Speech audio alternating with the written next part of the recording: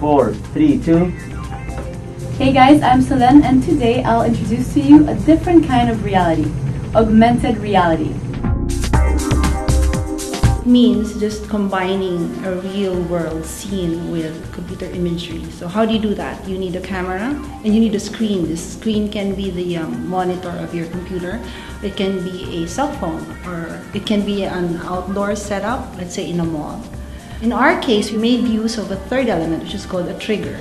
It is the image that you see in the magazine. This is what you use to start the AR experience. So basically, very literally, it means combining two worlds, or an alternate reality.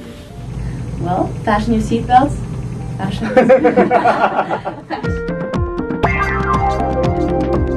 It combines a number of things. Now we have, for the preview execution, we have 3D. We also had video. So we went with a crew of preview when they shot the cover. And we did a few action shots also with the model. Since it's a moving picture, we really needed that. And we used that element and combined it with 3D of the globe. And there's some programming that went into it, so you'll be able to launch this as an application on your computer. Then the fourth element would be deploying this over the web, which is in partnership with Style Bible.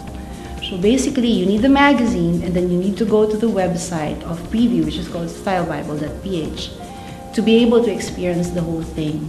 So it's a collaborative effort. It's not just technology per se. You have a creative production team that went along with the preview crew.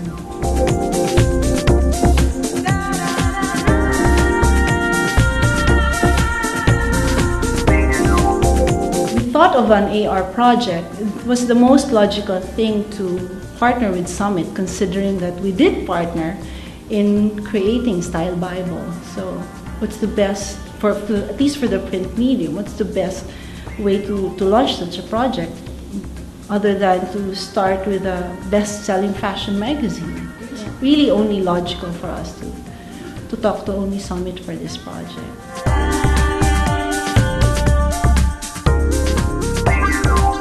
We are very excited because AR is something new to the Philippine market, and will be the first fashion magazine that will actually have the technology or access to the technology on our cover.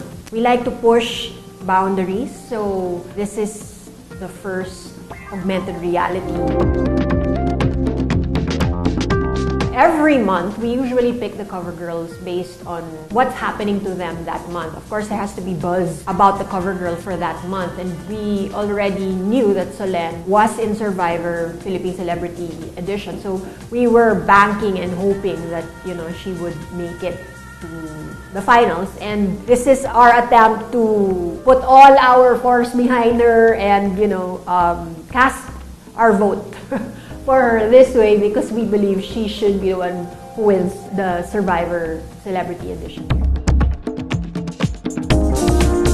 We're thinking of what kind of graphics would be good for an augmented reality cover, or for the application of augmented reality. We thought that it would be perfect if she was walking the globe. Hence, you'll see her in a more bohemian take, which would be indicative of, let's say, a place like India, or a more urban take, which would be, which would represent a place like London. So after that, all the graphics in the background will just kind of pop up and be a counterpoint to the clothes that she's wearing.